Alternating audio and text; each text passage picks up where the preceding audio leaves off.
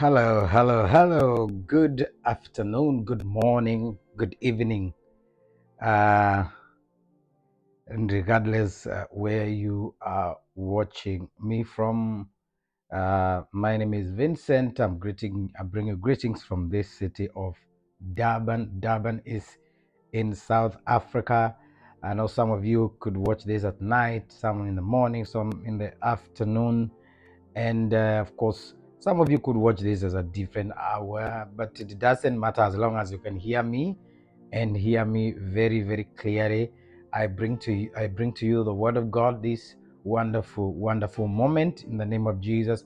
And I trust that it is going to be a blessing, to your life as even you hear me this wonderful afternoon. Of course, I come to you through this dynamic medium that God has enabled us to come through, and that is the global media that is basically owned by these wonderful men of God and ministers of the Word of God from the US, and we are really trusting the Lord that you are going to be blessed even as you hear me. Today I want to talk about a subject that I call the grace dynamics. The grace dynamics. And it's I want to take a verse from the book of John chapter 1 verse 16 where the Bible says that, and of his fullness we have all received grace for grace, and of his fullness we have received grace for grace. And somebody now would start thinking and wondering, what actually is God's grace, and who are candidates or who are supposed to be the recipients of this grace of God? Is it for everybody? Is it for some special people? Is it for unique people? Is it for the apostles and pastors and prophets? And who is it really? Is this grace of God meant for? And you realize that the grace of God is meant for everyone that want to come to the Lord. Anyone who believes. In fact, the Bible says, for we are saved by grace through faith. And this is not of ourselves, it is but the grace of God, so that nobody, can boast. Grace is an equalizer. Grace is an equalizer that makes everyone be equal in the eyes of God. I know there is a level at which you can say, but we have elders in the faith. We have people who got born again many years ago. We have people who have been in the ministry for 20 years, 30 years, 50 years. Doesn't mean those people are equal with those that got born again yesterday, or those are getting born again now. The truth of the matter is this: there is the level of maturity that we get depending on how long we have been in this relationship, because this is a relationship journey. It is not like a school where you go to graduate. We never graduate in the school of God. We are always students, because you thought you know something, and tomorrow you hear something that will blow your mind off, from what you actually thought you knew, and you kind of realize actually you didn't know much. So in the school of the Spirit, in the school of this divine school of the Holy Spirit, we never graduate. We are always students. So for everybody that comes to God, they come to God as a soul, as a spirit that is dead, that requires a savior. In what we speak in theology as the depravity of man. You come to God as someone who has nothing to offer. That everything that you get in this place is as a result of God giving you out of himself, not anything that actually you contribute from yourself. So it is by the grace in this sense that there is nothing that we could qualify for. Based on where we come from, based on the color of our skin, based on our level of education, there is absolutely nothing we could have brought forward that could have given us some credits in reference to receiving the grace of God. This happened totally as a gift. You know how you can meet someone and you look at them and you see how desperate they are for a shirt, and you have 10 shirts in the house. So you remove what you have and you give them.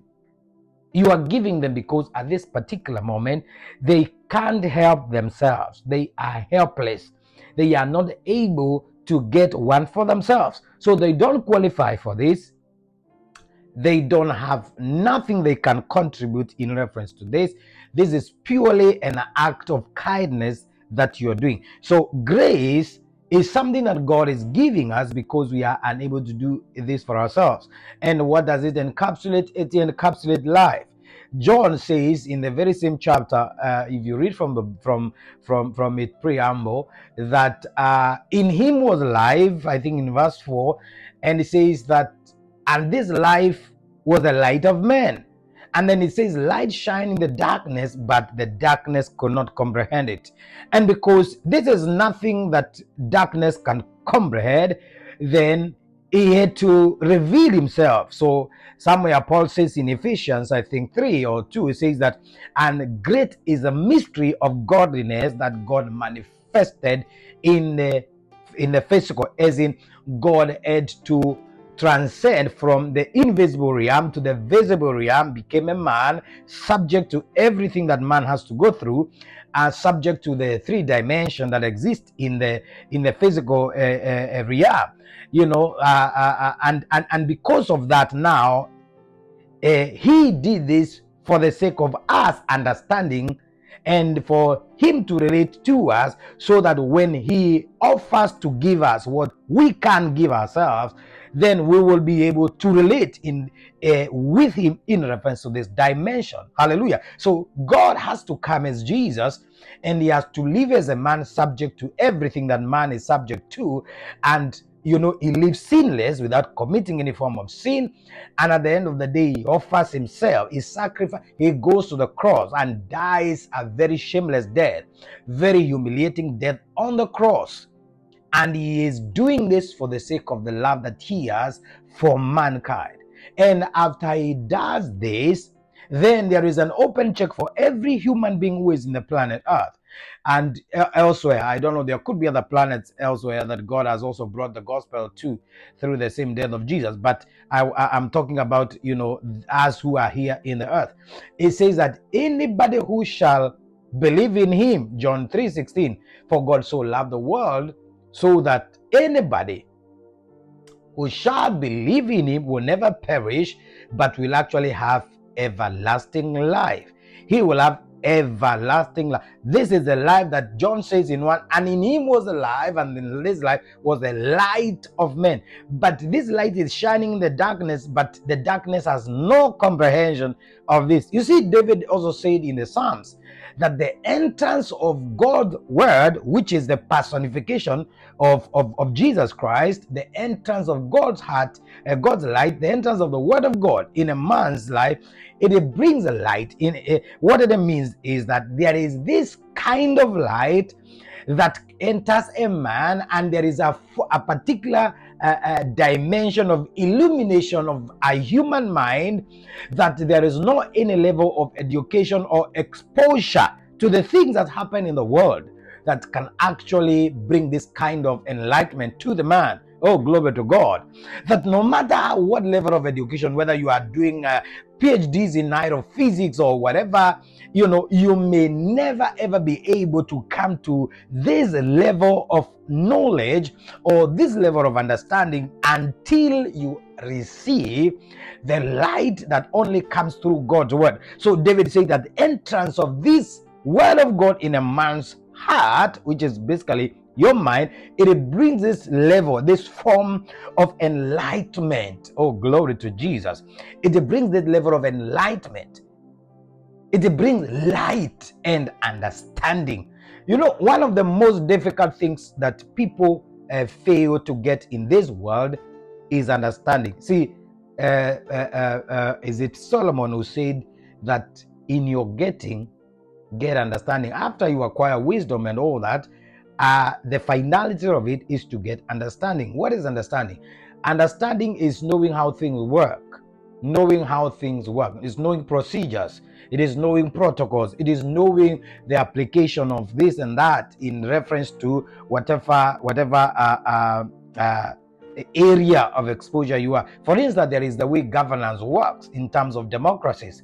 There is the way governance works in reference to kingdoms. Those are two different things. So if you don't know how a kingdom works and you bring a application of governance in reference to a democracy, but you are in a kingdom, many of the times is that you are going to be missing the mark. You'll be missing what you are actually supposed to do, or you do things in futile and you will not see results, and you will be thinking that there is a problem with this kingdom. Maybe things don't work properly in this kingdom, but the truth of the matter is that there is nothing wrong with the kingdom. The problem is that you do not understand the application of kingdom principles. So let's go back. The grace of God is something that we all received. It is the equalizer. The grace is the equalizer. When we talk about grace, there is no senior. Oh my God. There is no senior in reference to grace. You don't have somebody who is your senior in reference to grace. No, because grace is a gift, and the giver gives in reference to the relationships, as in what makes you a recipient of this grace is the virtue or the fact that you're a human being, and because God died for humanity, you qualify by the fact that you're a human. I don't know whether grace is extended to animals and inanimate things, but I know that grace has been extended to every living human being, no matter how far they might think they have gone in reference to denying God and who He is. Hallelujah. So grace is what God has given us that we are not able to give ourselves. This is a dynamic of His kingdom as our King, that He is able to give us something that we are not able to give us, to give ourselves. It is something that we can't buy. It is something immaterial that we can't even produce. It is something that nobody in this world that is able to give unto us, because this is a quality can only emanate out of the Spirit of the living God, that human beings are able to access it by the virtue of believing in what He completed on the cross when He went there and died for the sake of remission of our sins. I hope somebody is hearing what I'm saying. But let me explain further what I received as a revelation in this verse 16 of John chapter 1. So the Bible says, out of His fullness we have received grace for grace. Out of His fullness. And now this is my thinking. When we talk about full, we are speaking of volume. We are talking about capacity. We are talking about the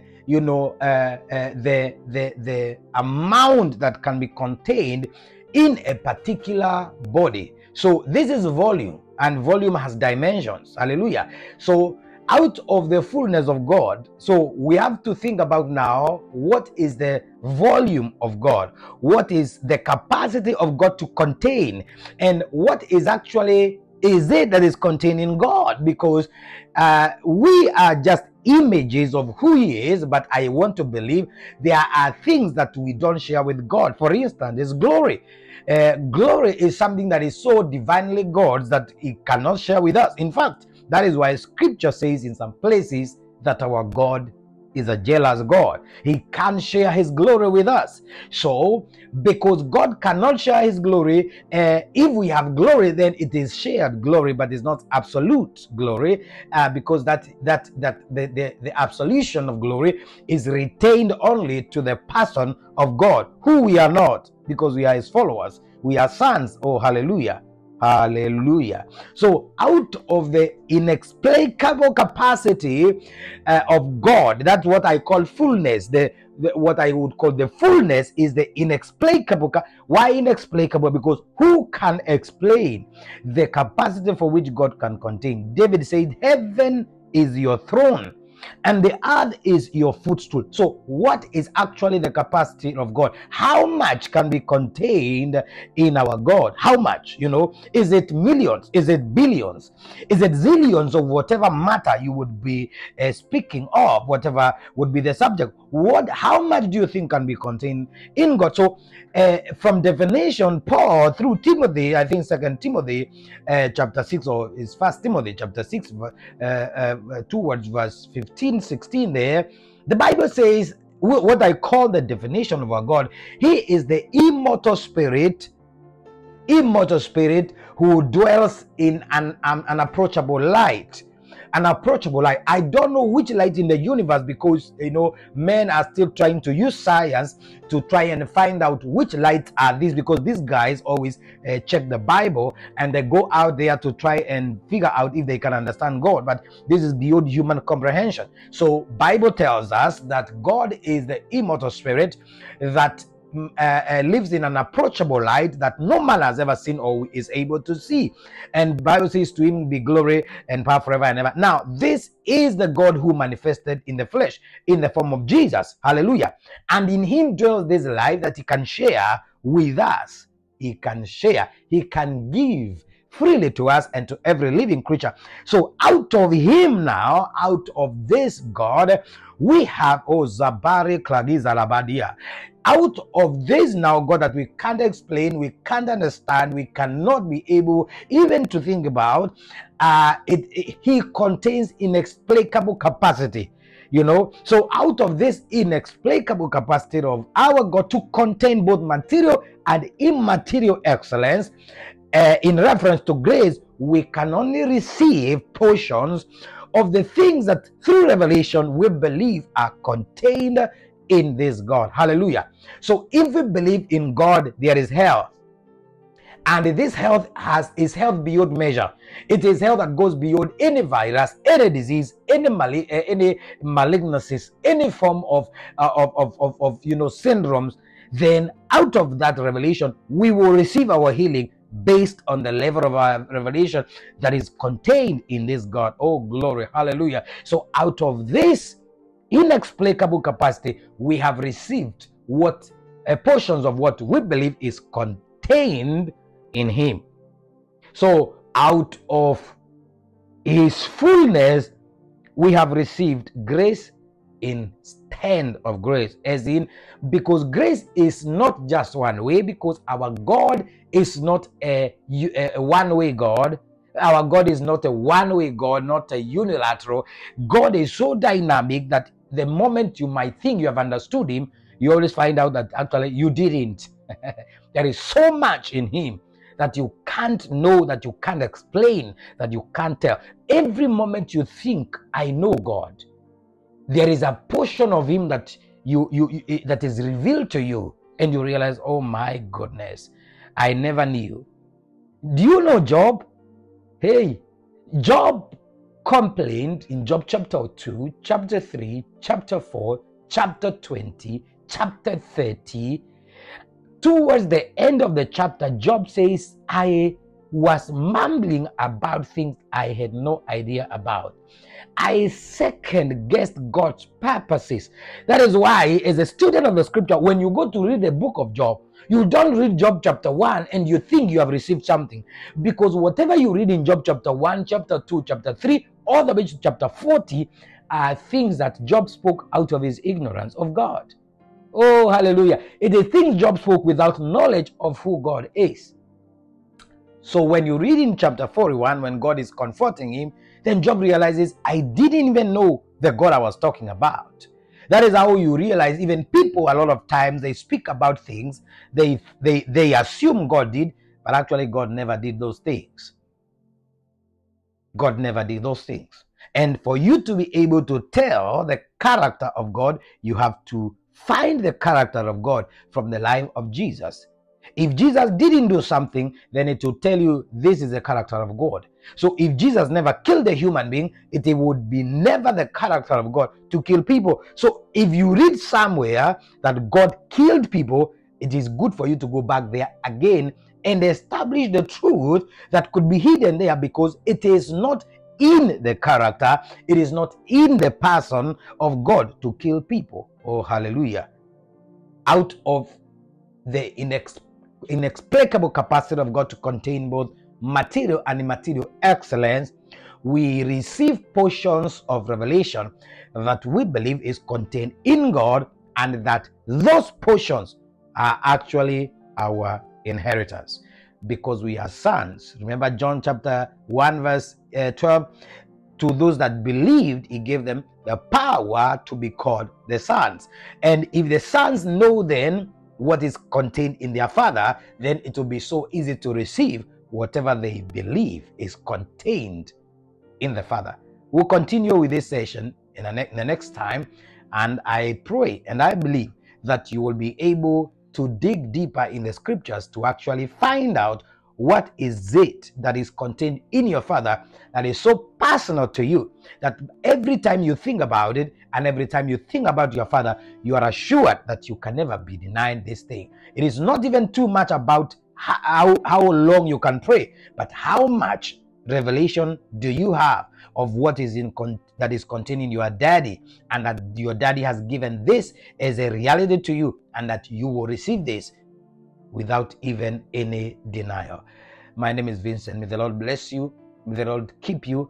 May the Lord make his face to shine upon you. May he be gracious unto you, and may the Lord give you eternal peace. Thank you so much. We'll meet again in the next session in Jesus' name. Amen.